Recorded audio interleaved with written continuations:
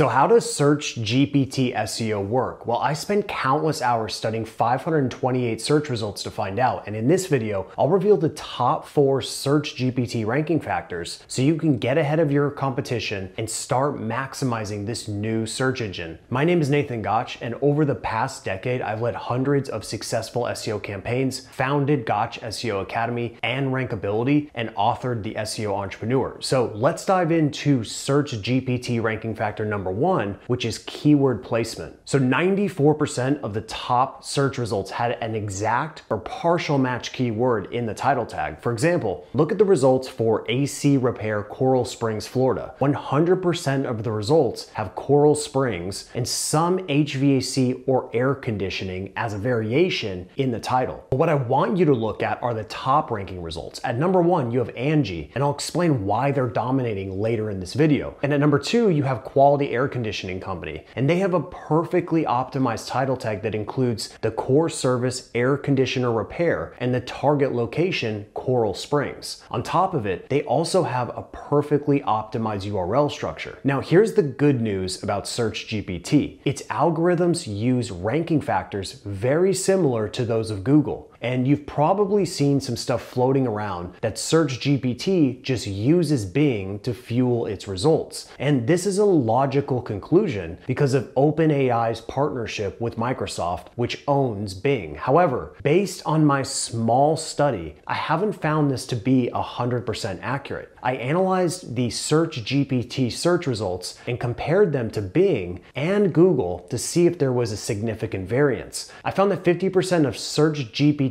search results match Bing's and Google's. Now here's the interesting part. 76% of ChatGPT search results match DuckDuckGo. And no, DuckDuckGo is not a replica of Bing. It does use Bing, but it also uses over 400 different sources and an in-house crawler for its search results. But here's the point. Focus on omnipresent SEO across multiple traditional and non-traditional search engines like YouTube, Amazon, and even Etsy. And at a bare minimum, ensure your website is crawlable and indexable on both Bing and Google. Just go to Bing's Webmaster Tools, import your website from Google Search Console, then go to Sitemaps and make sure that you have a current sitemap. So to review, the first ChatGPT ranking factor is on-page SEO 101, which means you need to include your target keyword phrase in the URL, title, meta description, and H1 at a bare minimum. Now moving on to ChatGPT ranking factor number 2, which is topic coverage. So like Google's algorithm, ChatGPT prefers pages that perfectly match the search intent and provide the searcher with sufficient information about the topic. In short, the better you cover your topic, the better you'll perform in search engines like ChatGPT. And you don't have to guess your way through this process. Simply enter your keyword into a tool like Rankability's Content Optimizer, and you'll get access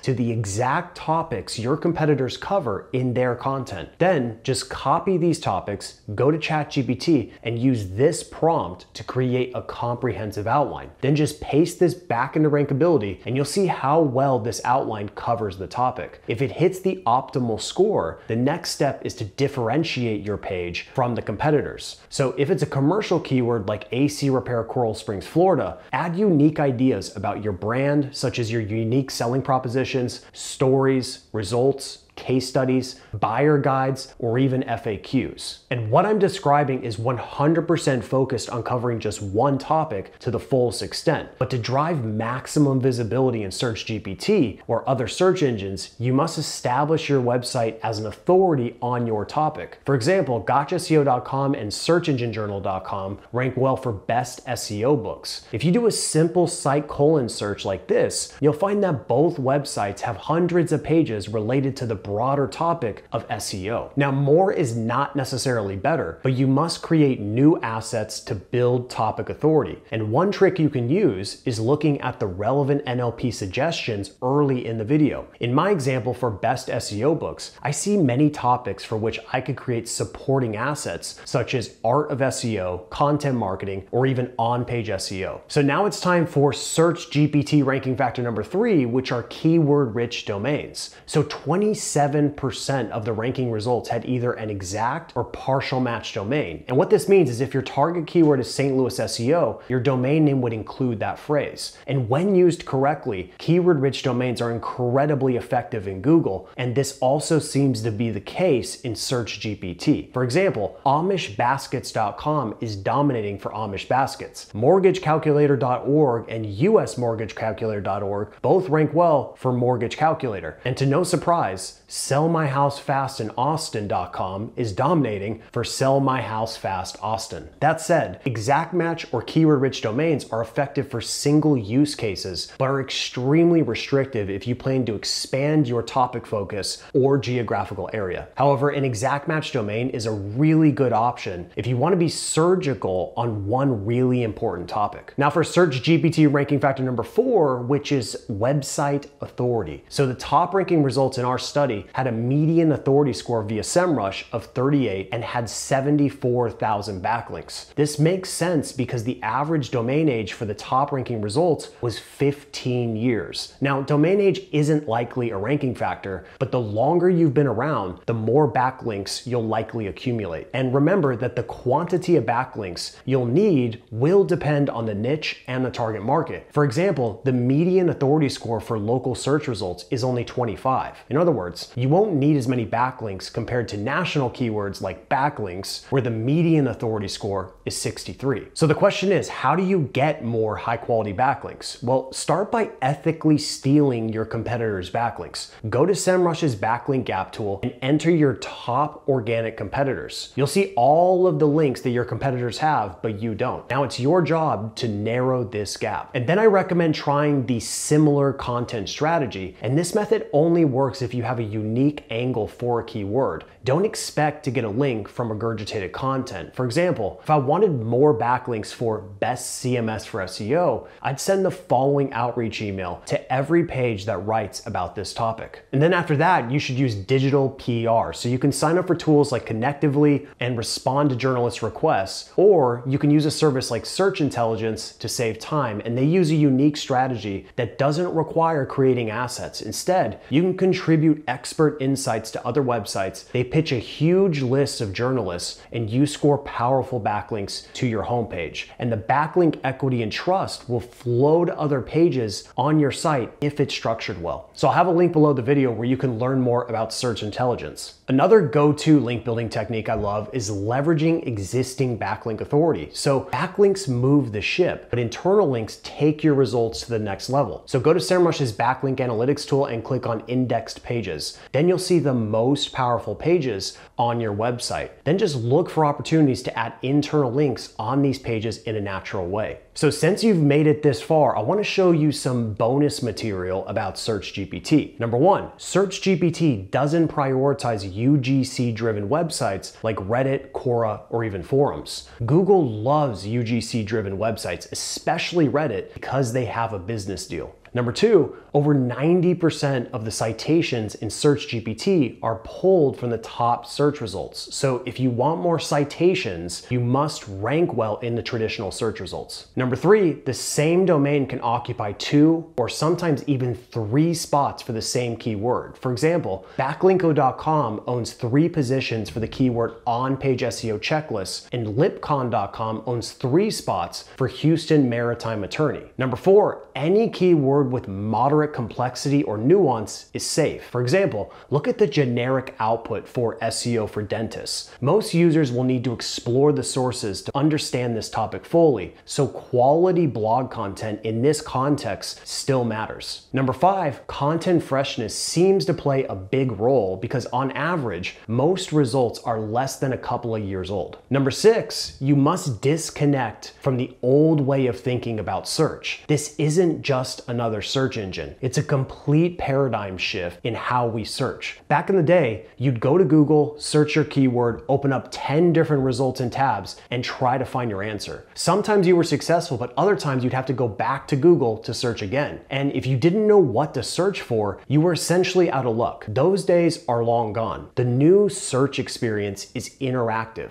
Look at the Search GPT output for rankability. You get one consolidated answer with citations to explore at a deeper level. And you could follow up on the query with more questions, and each new search builds upon the previous one. And this is why you can't just think about SEO for your website. You also need to consider how to get citations, which is really just a fancy word for backlinks, on other websites. And the craziest part about these LLM-driven search engines is that backlinks remain the most powerful factor. So what's old is new again, even though it never left.